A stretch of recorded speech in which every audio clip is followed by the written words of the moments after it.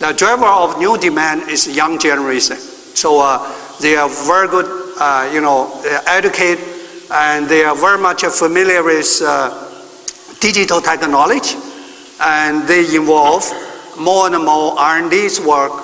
So I think that be helping our China. In same times, if we look at the Europe or development economy, multinational company lay off some people in like Europe, US, but like a New South, we hope we recruit more and more people in Europe and in US. Today in Europe we have 460 people working in Germany, in Finland, even Romania. We hope in future we will get more people. Because that people is very high quality. They are very much experienced in past many years. If we can combine that people with people in China with a low cost, we totally rebuild our core competence. So that means like a New South type of company come to Europe, we are not, purpose is not buy the company, take the job, come to China. We want to gather people, we want to build the business in here. We want to use people to develop our business. So that is another change for economy of China in future.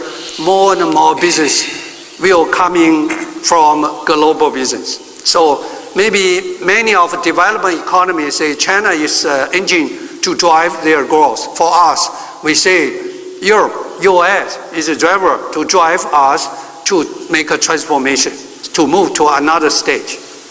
So we're very much focusing on the middle class, as you said. I think as a new customers generating growth.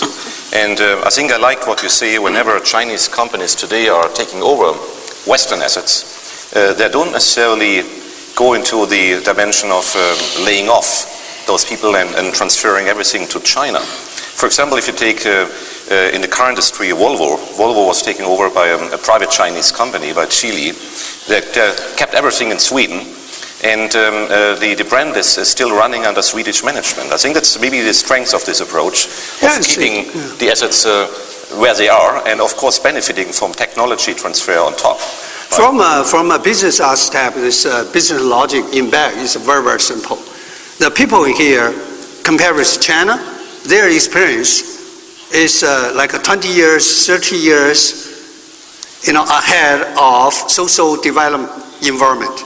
Like China, we just start to build a kind of service like insurance, like healthcare, like education or something. But here, a lot of talents, they already have 30 or 40 years experience. It's very much available. Absolutely. We cannot, if you buy the company, you cannot buy the people and move the people to just for China. So for that kind of purpose, we need to build a global R&D network. We need to get more people in local. Let's maybe move to the inventors of capitalism. Let's move to US for a moment.